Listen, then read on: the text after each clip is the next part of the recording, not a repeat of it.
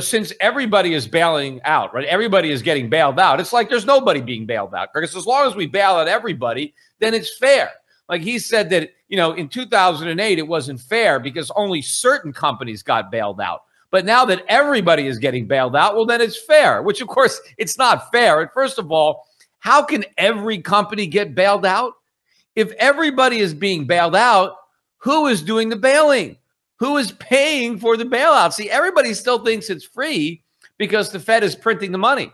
That means it's more expensive than ever, but it is not fair. This guy was trying to say that, corporations shouldn't be held accountable for all their debt because after all, they had no idea that the coronavirus was going to happen. Of course, but they knew something could happen. If not the coronavirus, something. The fact that everybody was so levered up, you can't just give them a pass because not every company was in this condition. Not every company would need a bailout if the federal government and the Federal Reserve wasn't there. There are some companies that were responsible. Granted, there probably weren't many, but a lot of that is because of the Fed. If it wasn't for the Fed holding interest rates so low, companies wouldn't have so much debt and individuals would have a lot more savings.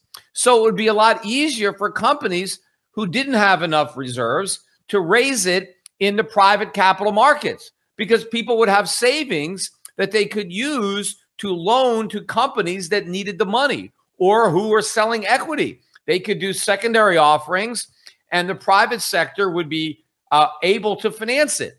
But because of the Fed and all the bailouts and the QE of the past, we don't have the money. The companies are loaded up with debt.